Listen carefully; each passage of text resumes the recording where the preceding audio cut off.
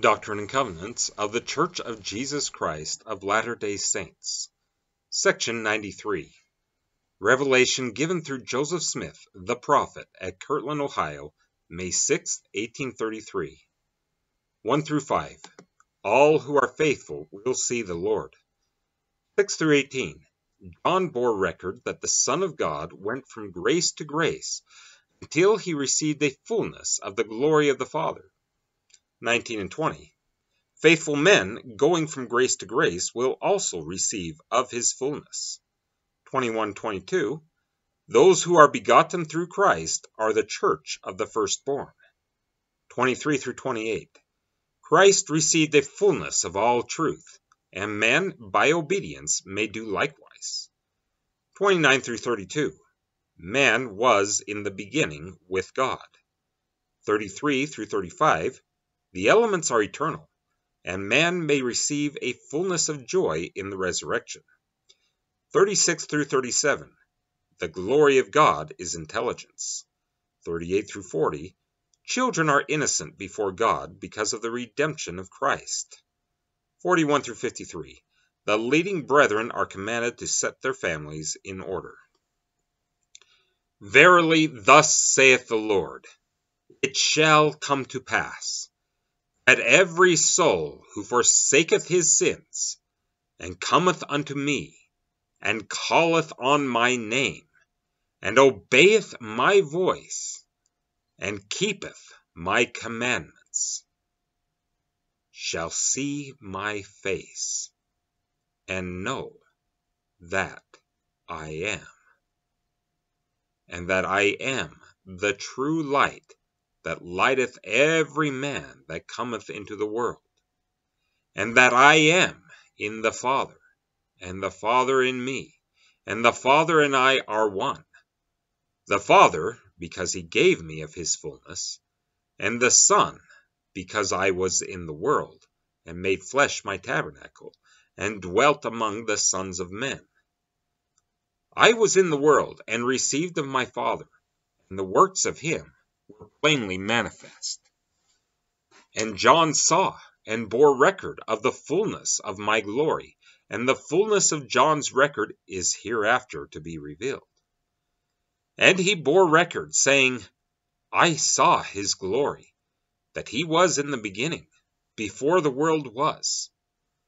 Therefore, in the beginning the Word was, for he was the Word, even the messenger of salvation, the light and the Redeemer of the world, the Spirit of truth, who came into the world, because the world was made by him, and in him was the life of men and the light of men.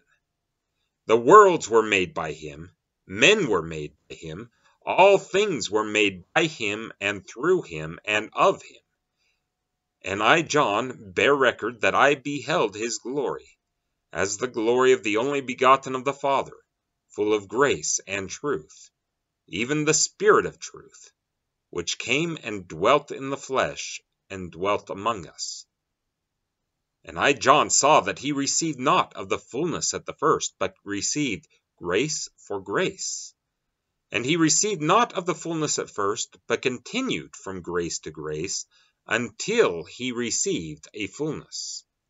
And thus he was called the Son of God, because he received not of the fullness at the first.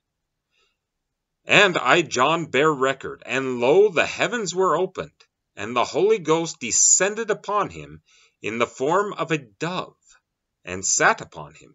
And there came a voice out of heaven, saying, This is my beloved Son.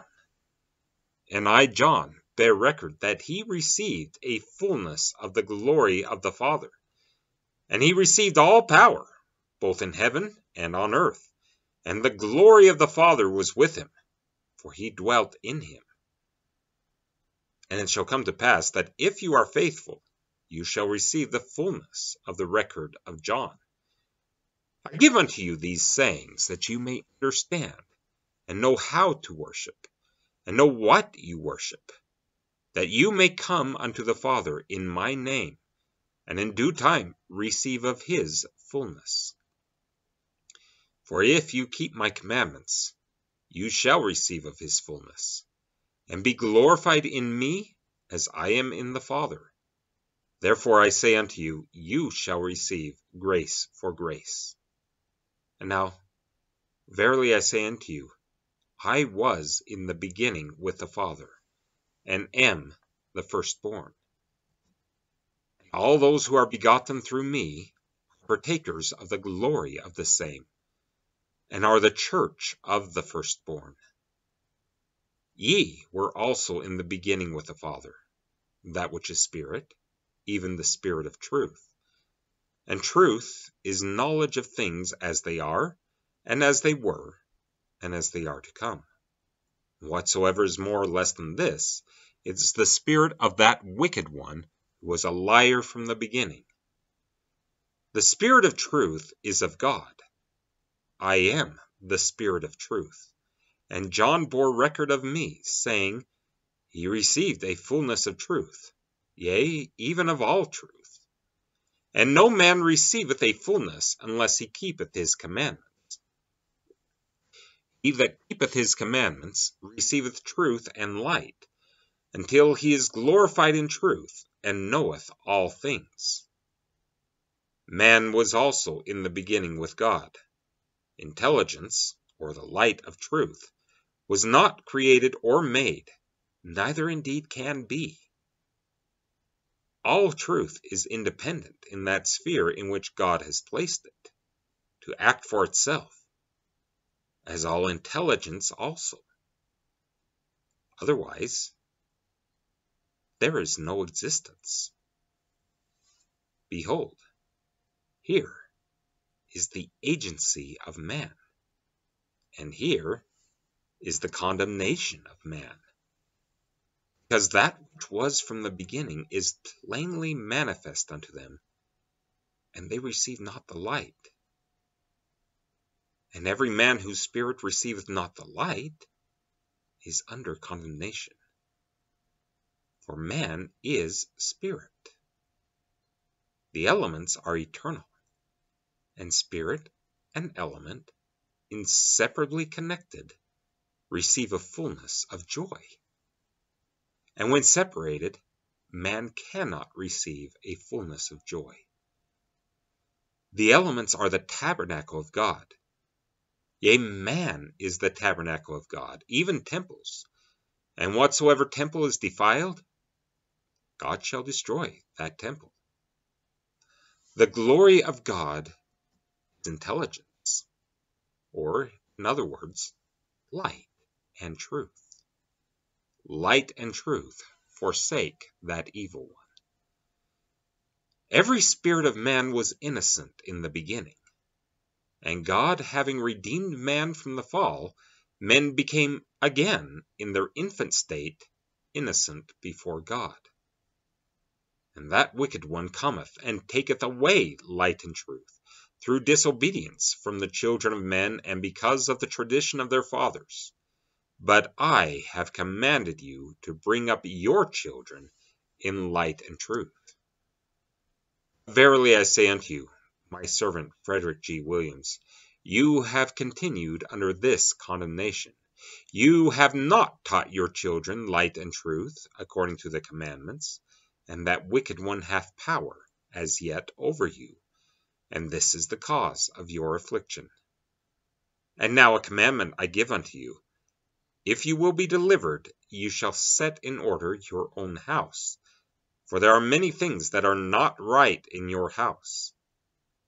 Verily I say unto my servant Sidney Rigdon, that in some things he hath not kept the commandments concerning his children. Therefore first set in order thy house. Verily I say unto my servant Joseph Smith, Jr., or in other words, I will call you friends, for you are my friends, and ye shall have an inheritance with me. I called you servants for the world's sake, and ye are their servants for my sake. And now verily I say unto you, Joseph Smith, Jr., you have not kept the commandments, and must needs stand rebuked before the Lord. Your family must needs repent, and forsake some things, and give more earnest heed unto your sayings. Or, be removed out of their place. What I say unto one, I say unto all. Pray always, lest that wicked one have power in you, and remove you out of your place. My servant Newell K. Whitney also, a bishop of my church, hath need to be chastened, and set in order his family, and see that they are more diligent and concerned at home, and pray always, or they shall be removed out of their place. Now I say unto you, my friends, let my servant Sidney Rigdon go on his journey, and make haste, and also proclaim the acceptable year of the Lord, and the gospel of salvation, as I shall give him utterance, and by your prayer of faith with one consent I will uphold him.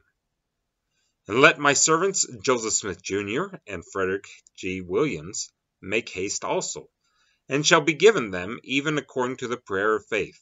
And inasmuch as you keep my sayings, you shall not be confounded in this world, nor in the world to come.